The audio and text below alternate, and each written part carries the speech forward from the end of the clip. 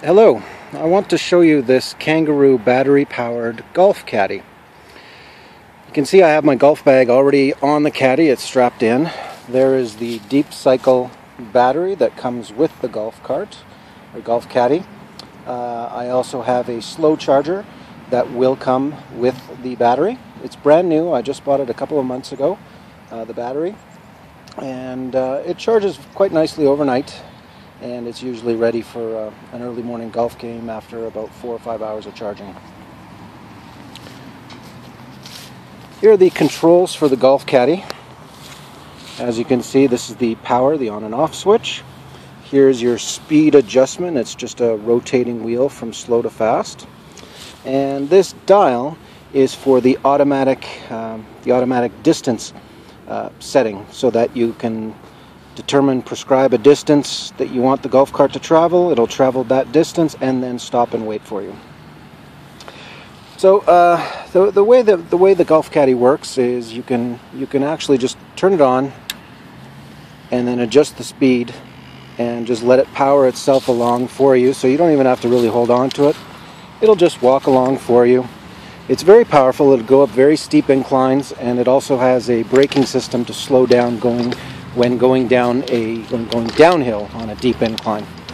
And you can adjust the speed to accommodate your walking pace. It's actually quite fast if you turn it up, as you can see, or just slow it down and you can walk at a nice gentle pace. I'm going to turn it off here. Okay. The other cool setting is the automatic distance setting. And I'll quickly show you how that works. Essentially what we do here is we adjust this distance dial to the prescribed setting. Oh, let's just do about 10 or 15 yards there. And then we turn the speed dial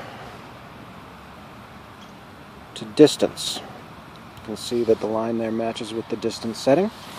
And then what will happen is once I turn it on, the golf cart will take off, travel a prescribed distance, and then stop and wait for you. I'm going to switch it on now.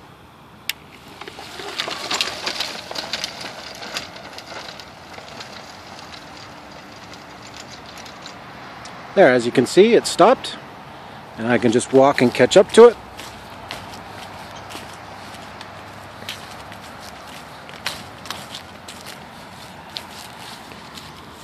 Flip the off switch, and I can go ahead and hit my next shot if I wish, or if I need to move up a little bit further to get a little bit closer to my ball, just slowly adjust the speed until I get to where I want to be and stop.